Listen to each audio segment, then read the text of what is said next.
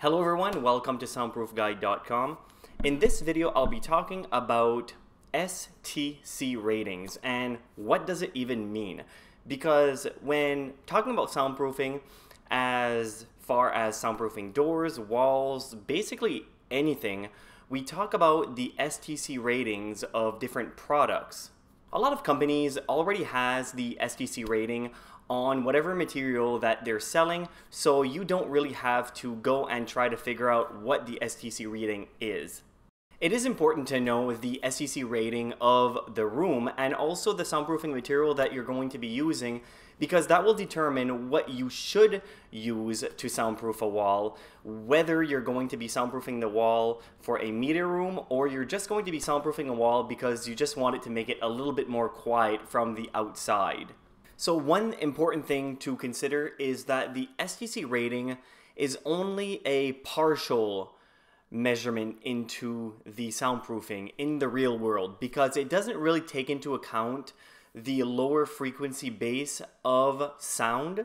So that presents a challenge because a lot of the sound that annoys people and that we want to get rid of is from that lower base frequency. So that is one thing to consider when thinking about measuring the STC rating of, let's say, a wall, door, or window.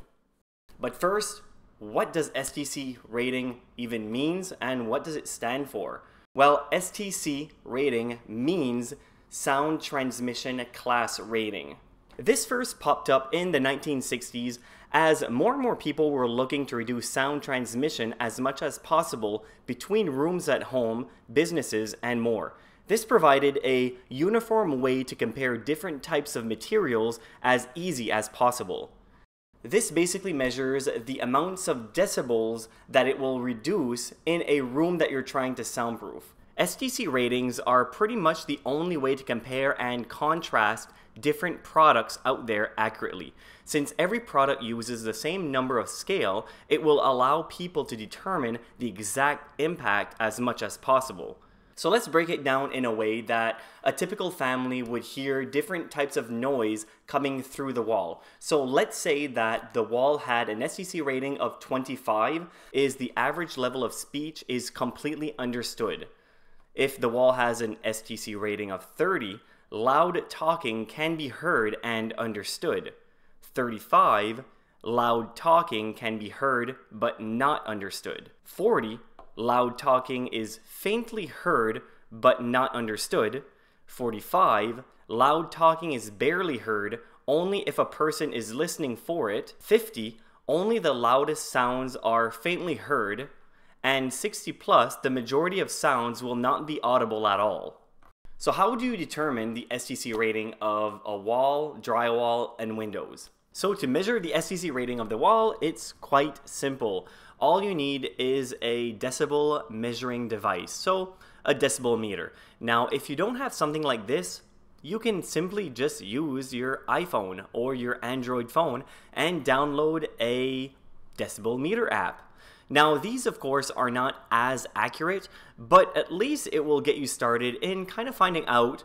This might seem a little difficult to do, but as long as you have somewhat of an idea on how the ratings work, it's pretty straightforward. For the most accurate reading, take the measurements right up against the wall. The next step is to go in the other room and measure on the other side of the wall. Make sure that the sound remains the same frequency and stays in the same place. Simply subtract the second number from the first number to get the transmission loss. Just a quick pause. If you like this type of content, consider subscribing to my channel. Also, if you have any soundproofing questions, leave me a comment and I will answer all of your questions. Thank you very much. It's pretty common knowledge that no two walls will be exactly the same if it's soundproofed or kind of soundproof.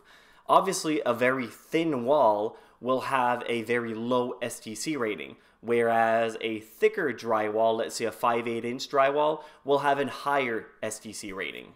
And of course, as you add different types of materials, the STC rating will go up.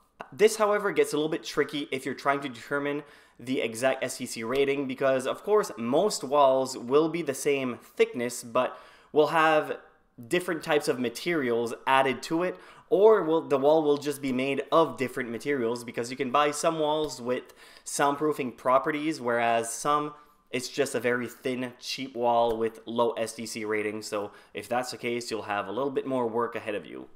Because sometimes a very high STC wall doesn't really perform well, because most of the sound is low frequency and it still goes through. So in the real world, a very high STC wall doesn't mean that it will actually be a good solution for you. So there is a lot to consider when soundproofing whatever you want to soundproof. So don't just rely on the STC rating, but it is a good basis to go on when trying to figure out what type of soundproofing material you want to use, because it's not only about the material, it's also about the technique of soundproofing.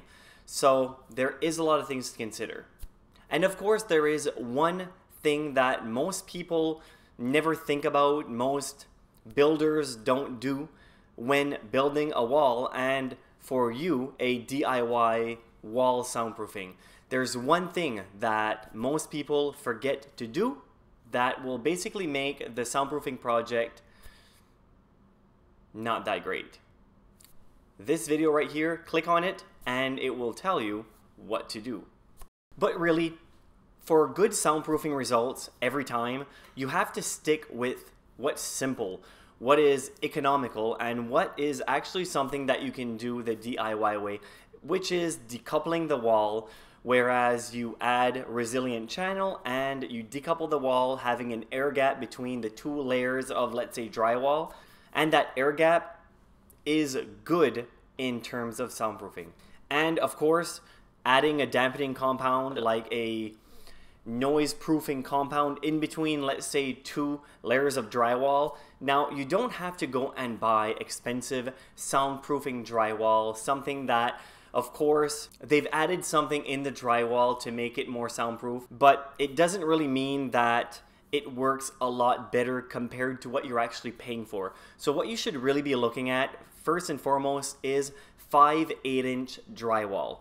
Most houses these days have been using the 1/2" drywall, which 1/2" drywall will not do great in terms of soundproofing. So by adding 5/8" drywalls, you're well on your way to soundproof your wall. Measuring the STC rating of drywall, you have to look at the specifics while doing that. And one thing to do is to note, does that wall already have something like a resilient channel, or do you have to add one?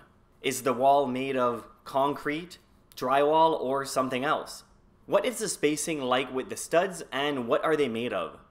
Only people that knows the specifics can then go out and actually pick the right soundproofing material for what you want to soundproof the wall for, and how to do it right, that it actually works in terms of soundproofing the type of noise that you want to get rid of.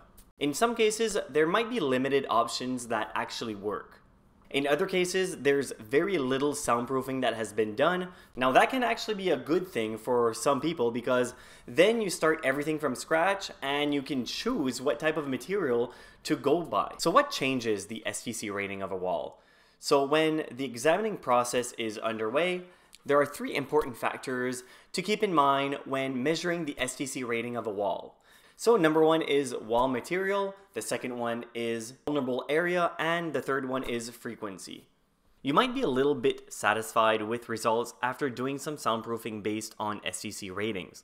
Keep in mind that real-life performance is usually a little worse than what STC ratings tend to suggest. This mostly has to do with the fact that an STC rating are measured in a lab. Everything is controlled as much as possible in this scenario, but in a real-world test, people are not going to have everything nearly as perfect.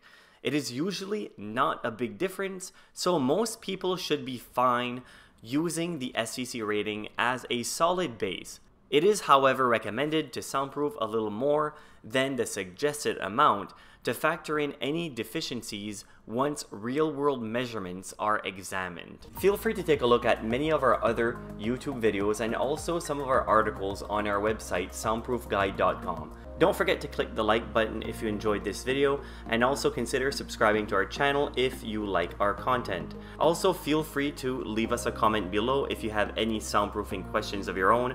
We will certainly try our very best to help you. Thank you very much for watching, and I hope to see you again in the next video or any other videos in our channel. Thank you very much.